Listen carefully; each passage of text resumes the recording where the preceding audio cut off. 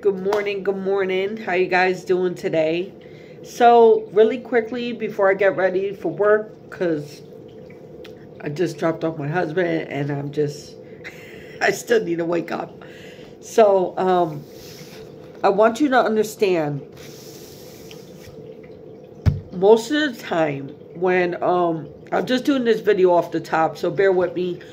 Most of the time, really dig deep inside of your heart, okay? And think about this. Just don't react off of what I'm about to say. But most of the time when we turn to the New Age or any type of witchcraft or whatever you're looking into to heal yourself, it's obviously because of what I just said, to heal yourself. It's because you feel broken inside. You feel like you need a piece of yourself that needs to be healed. You feel like almost like you need control of something, correct? Like, really think about it. If you lost somebody, if you're somebody that's being bullied, if you're fighting depression, if you have high stress, you don't feel like you're in control, we turn to something that we can physically grab. Like something we could physically see. Because I have mentioned a lot of times, it's very hard to serve a God that you can't see, right? But it's not about seeing, it's about the faith and feeling. Once you really open yourself up to Jesus and really allow him to enter your life, all of these things that you're searching for that's in this world, you realize you don't need it, because he really does heal you. And it's not like your worldly problems are going to stop. It doesn't work that way. But through all the stress and all the battles that you're going through, you can feel this sense of peace within.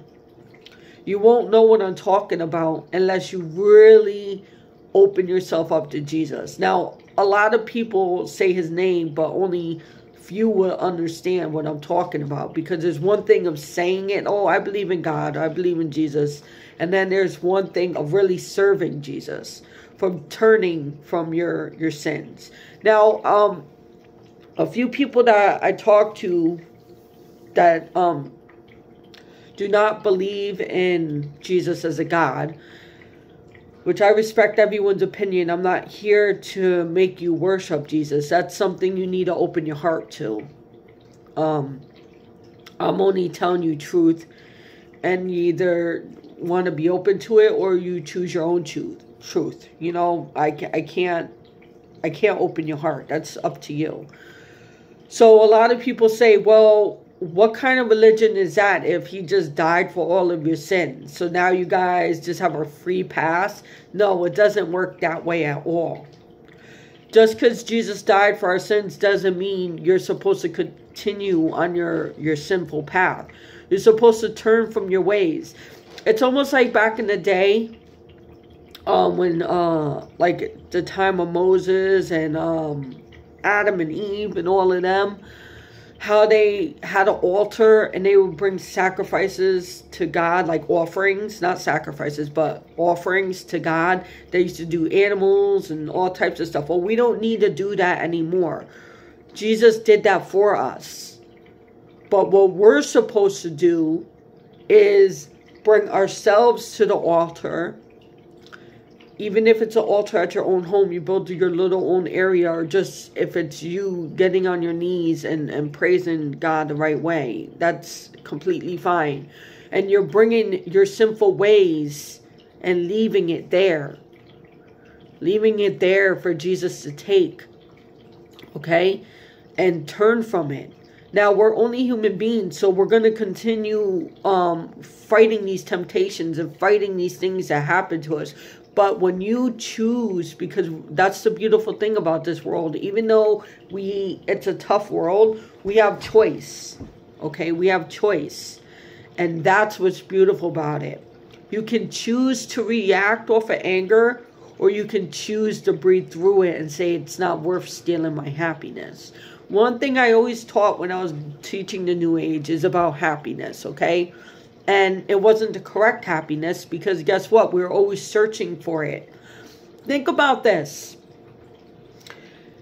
No matter how many Reiki sessions you had, no matter how many crystals you kept in your pocket, no matter how many psychics you went to, it doesn't matter how many spells you try to cast, guess what? You might have been feeling good for that moment, but then you go right back into depression. The new age is like a hole. You just keep digging and digging and digging. You get to a certain spot and you're like, ah. And then all of a sudden you got to start digging and digging and digging and digging, and it's nonstop. You continue searching for this happiness, and you get in more of a dark space than you were when you first started looking for happiness, if that makes sense. You got to take a step back and realize you're not working with the Holy Spirit. Now, another thing that's very, very dangerous is, especially when you're working with the New Age stuff, this is all witchcraft. You got black magic, you got white magic, okay? Now, say like if you're a person that does white magic and you're not even knowing it. You're like just using nature to manifest what you want, or casting spells and doing herbs, like using herbs to create what you want and manifest, like however, because there's so many different practices. But say like you're doing your practices not to harm but to bring only good to yourself, right? You're still not using God. You're using another entity behind that. You're using your spirit guides. You're using these unholy angels. You're using your spirit animal. You're using all of these things, and these aren't godly. These are false lights. And guess what? None of it's for free. None of it. So when they give you these certain things, these sprinkles of little things that you want, there's going to be a sacrifice of you not knowing it, but there's something that they're going to take for it. It's not for free at all. And it's kind of scary. If it's your happiness, if it's something in your family, if it's your financial thing, whatever it is, it's going to drain from something to give you something. It doesn't matter if it's white magic, black magic, or whatever. Now, I always preached about, even when I was in the New Age, about how astral projection is very dangerous. Even meditating is dangerous.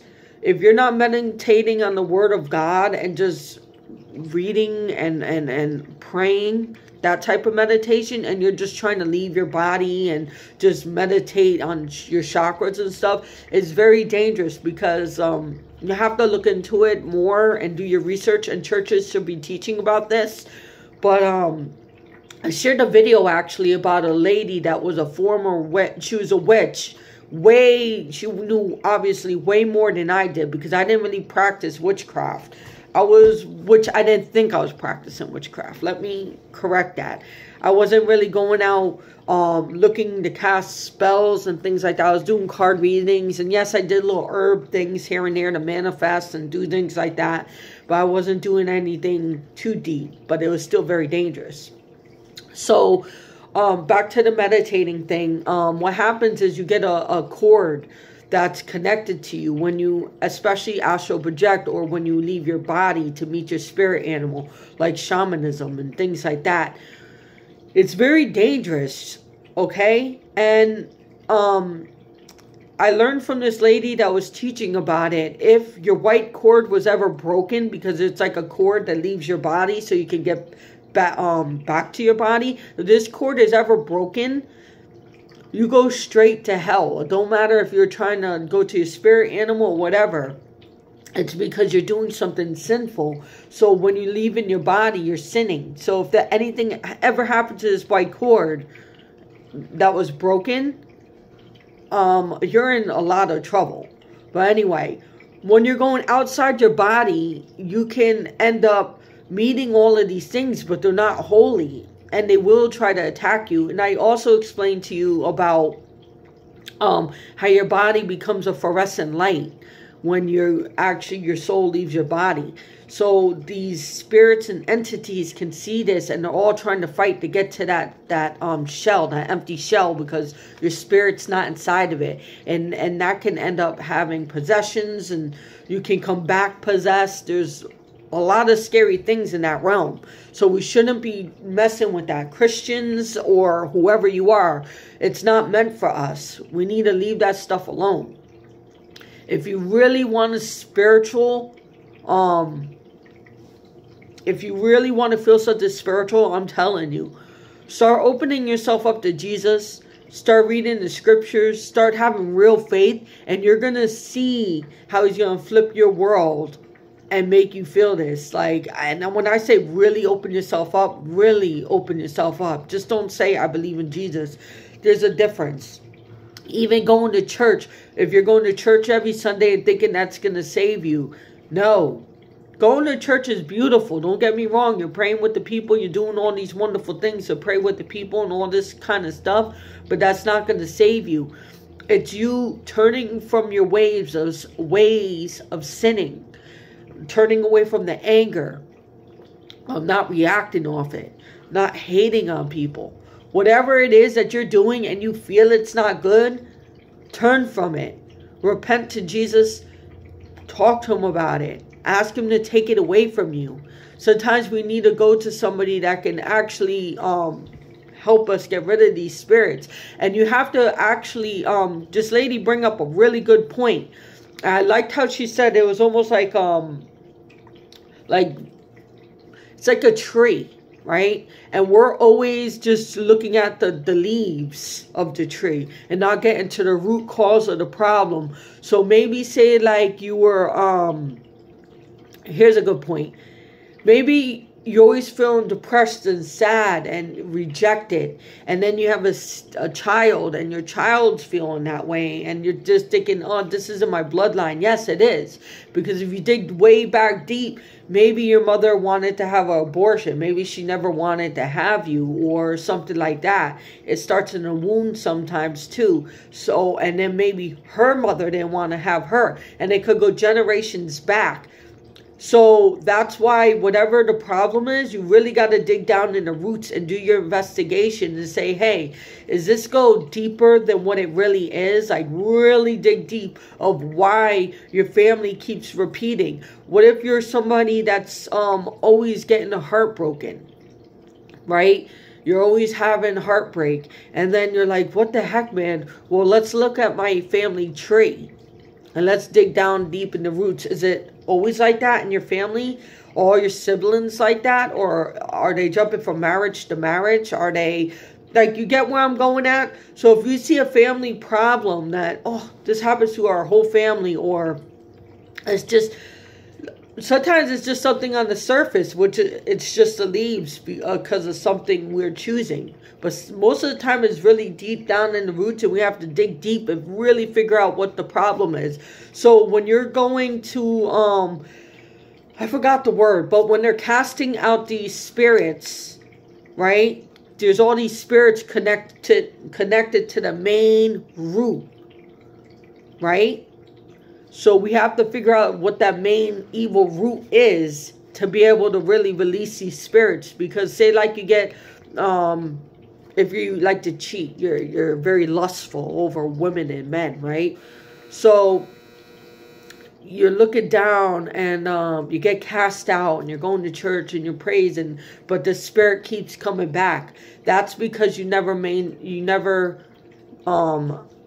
to the main root of it. What's really causing all these other things to make these other spirits be drawn back to you? Because you never had the real problem cast out. So it's hard to explain this because everybody goes through a different situation or a different problem. But if we actually dig deep and try to figure out our family history and what we really need Jesus to heal, because sometimes we have family curses and all this kind of stuff.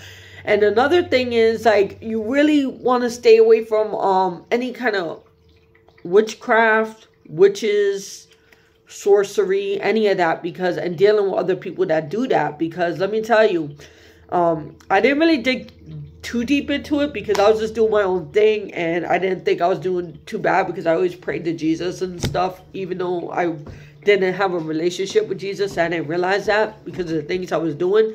But she was also explaining, and a few people that were really in the dark. She did white magic and black magic, and like I said, there's a few people that I was listening to that really, I was just like blown away. These witches actually astral project, good and bad. And they could go into your home and cast spells. And they can do black magic in your home without even physically being there. It's really scary. That's why it's really important to pray and be close to God. Let me tell you a story really quickly. She was talking about, I won't get too deep into it, but there was basically, because she did a lot of witchcraft, and then when they stopped going, because a lot of bad was happening to her home, a lot of, the family was being broken up, and a lot of stuff by allowing this woman into their life. This woman actually, because she knew how to astral project too, because she was a witch herself, but then they started turning to Jesus. So there was this one point where she was like falling asleep, but she started astral projecting, and she was trying to stop it, but she couldn't. And she saw the other witches that were trying to be in her home and cast spells on her. And then these women, she could hear them talking. Oh, I got goosebumps. She said she could hear them talking, saying, I'm not sure what's going on. We can't really see. We can't really see what they're doing. We can't really cast spells. There's nothing but a white light over here. She's like, we got to leave. We're not welcomed here. We got to go. That's because she was starting to pray to Jesus and really open herself up to her, to Jesus, and leave these sinful ways. And Jesus said to her, I allowed you to see this so you could see you have my protection from this. And that's how we protect ourselves, is shield ourselves from really, really praying to God and worshiping Him the right way. Okay? Like, not just saying His name. Just because you say, oh, I'm a Christian, I believe in Jesus, that does not bring you any protection. If you're still going out there continuing your ways of sin, then you ain't going to get the protection. It's when you really get down and you're really, really trying to release these things. Now, like I'm saying, we're not perfect, but there's a difference from you saying, oh, God, forgive me, I'm going to continue cheating on my husband. Oh, God, forgive me, I'm going to just steal this. Oh, God, you get what I'm saying. You have to turn from those ways. You have to. The attachments to it.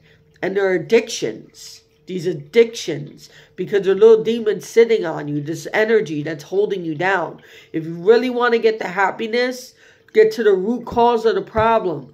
If your husband, your wife, your girlfriend, your boyfriend, if you guys love each other and you want to be with this person, but there's all this animosity and hate into the home, really dig deep into what their family history is and what needs to be healed. Both of you turn to Jesus and heal your relationship. Be a couple of Jesus. And let me tell you, your marriage will be healed. It will be.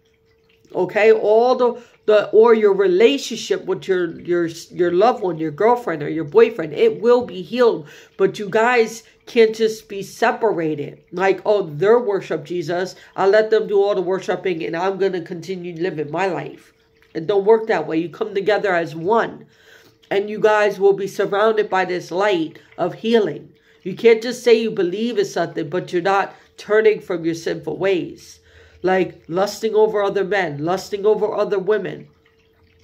You have to look at that one that you love and fight for it.